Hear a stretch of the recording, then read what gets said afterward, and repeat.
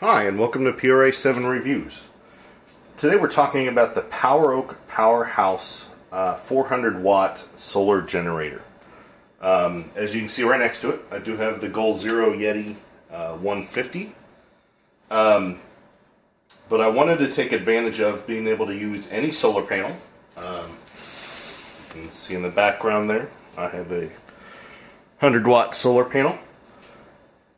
And the Yeti will actually, or the Goal Zero will only allow, to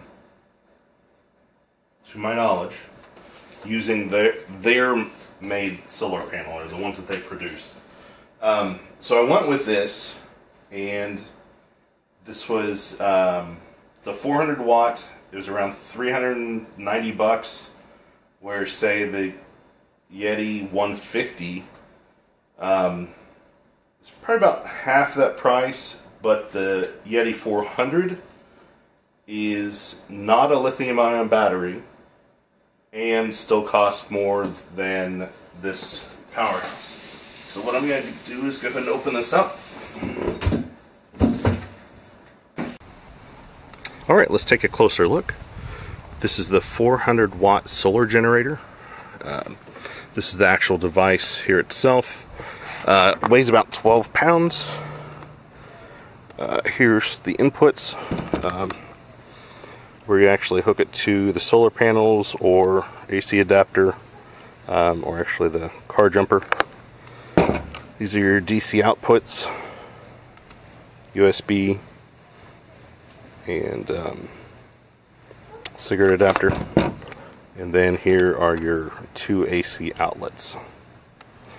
Some of the cables that come with the device are a pair of jumper cables. Could be handy. So obviously this is a way to charge it. And then here is the normal adapter, so you can plug it in the wall. Here's another view of the box.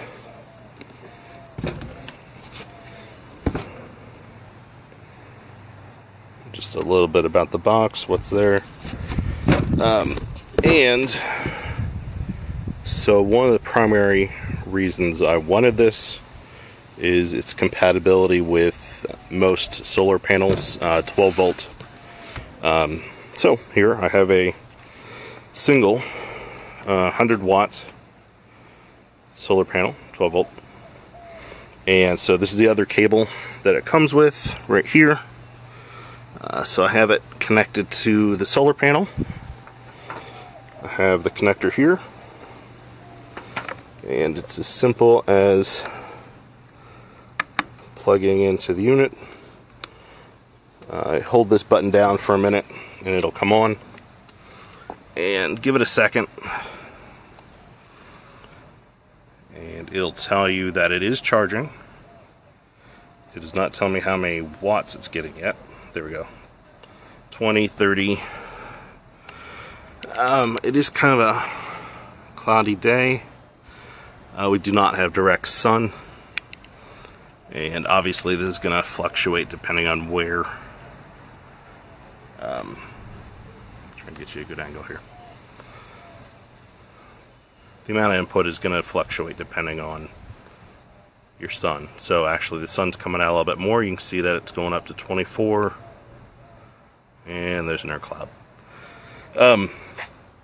You can put solar panels in line, meaning you can connect more than one together to boost your input. I am planning on doing that at some point. Again, here's the solar panel I have, and to get you a little bit of information about this one, it's doesn't say a whole lot, but it's got the typical junction box, typical connectors. I did buy a 50-foot extension, and that's really nice, so I can actually have the battery pack inside. And I'm going to slowly put this back down. This is not where I'm normally going to have this, but anyways, please let me know if you have any questions. Please like and subscribe. Apologize about the focus here. Thank you so much for watching. Thank you.